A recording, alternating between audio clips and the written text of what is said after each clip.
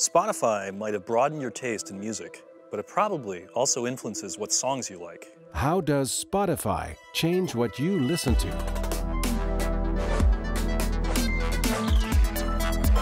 This is the University of the Netherlands. When I lived in Philadelphia, I used to own a lot of music. I packed all my CDs in boxes when I first moved to Europe. Faced with yet another transatlantic move, I decided to ditch my boxes and give Spotify a try. Rather than owning music, along with all its physical drawbacks, the business model of Spotify is about renting access to a vast catalog of music stored in the cloud. Almost 140 million people around the world listen to music this way. Does this massive, all-you-can-eat buffet of songs change our listening? I became immediately interested in the question. But first, some history.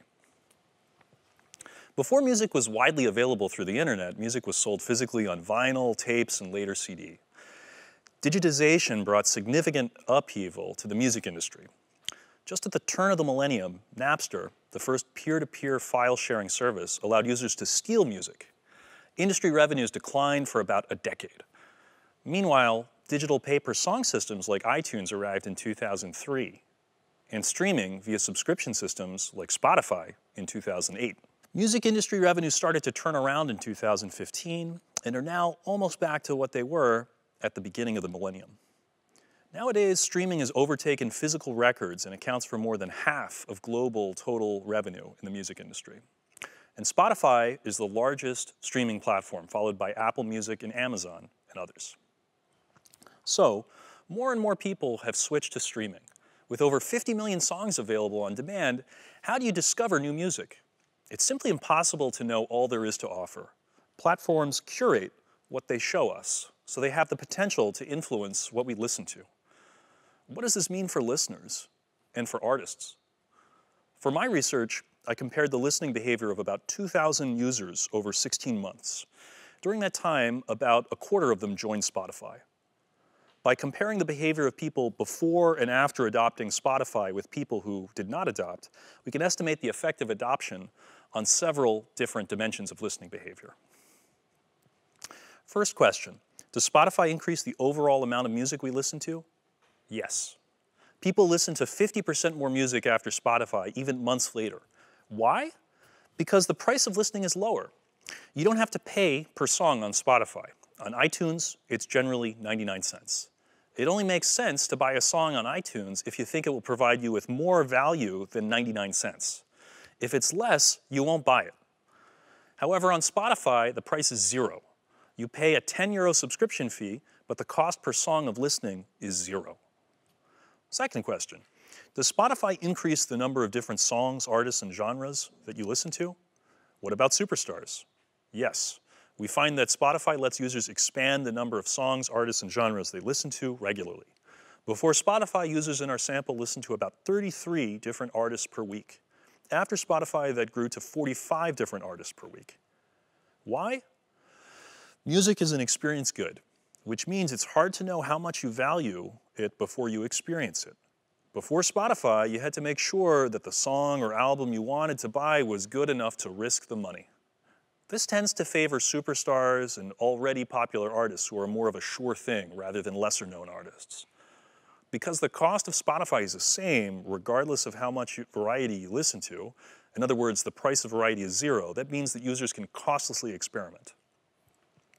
We also find that people spread their listening out more equally across varieties and that they listen less to superstars or personal favorites.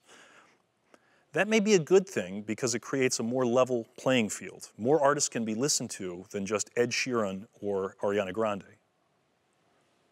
Third question, how does Spotify influence how much new music you discover? As I've said, Spotify lets you experiment freely, so it should be no surprise that on average these experiments are not so good. That crazy album you listen to on Spotify, it's probably worse than something you would have bought on iTunes. We look at how many songs people listen to repeatedly in order to judge how people value the discoveries from these experiments. The idea is that you won't listen to the same bad song twice. On average, the new stuff you try and listen to is indeed worse than what you tried out when you still had to pay per song or album. Most experiments don't work out. On the other hand, there are a few experiments that are great, and the top new discoveries made on Spotify are listened to more often than the top new discoveries made before. In other words, your best new discoveries are better than they used to be. So far, so good. Users listen to more music, more variety, and discover more new stuff, the best of which is better than it was before. But what if the new stuff that we discover is the same new stuff that everyone else discovers? Do platforms like Spotify steer us all towards the same music? As I mentioned earlier, no one can know all 50 million songs. How Spotify curates its music, what gets displayed at the top, can influence our listening. Why would a platform do this? In the US, it came out in court that the music streaming service Pandora was involved in a scheme that directed more listening to music from a certain label in exchange for a discount on royalty payments. Whether platforms bias recommendations to their most profitable sellers is something the European Commission is currently investigating. Nobody knows whether Spotify is doing this, so it's interesting to see if there's evidence of this in our data. Playlists are one way of influencing what we get to see on Spotify, and they account for about a third of listening on Spotify. There are essentially two kinds: personalized playlists based on your past listening behavior, and playlists curated by Spotify, which are the same for everyone. The playlist with the most followers is the one curated by Spotify, today's top hits, and is followed by over 26 million people. It's like a radio station on steroids, much larger than the largest radio station in the US.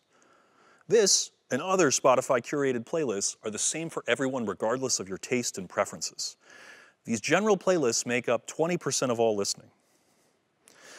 So does Spotify make people's listening more similar or more different to each other? The story there is that, yes, at first glance, our music consumption is becoming more similar, but the reason for that is different than you might think. As I mentioned earlier, when we listen to more music, in general, when we adopt Spotify, in part because variety is free. You pay the same price regardless of how much you listen to. This means that the set of music we consume expands. And that means that any two users are more likely to have some music in common. Not because Spotify is pushing them to the same music, but just because they're listening to more songs overall. This is certainly not a bad thing for consumers. At Tilburg, we developed a method to adjust similarity for this more listening overall effect I just mentioned. When you take into account this effect, what you see is that actually people become more different, not more similar to each other. The increase in similarity we saw at the beginning is due to people just consuming more music overall, not Spotify steering listeners to the same songs. Why? Well, we have some evidence that personalization, as you would expect, is making users more different. When someone first joins Spotify, there's a cold start problem.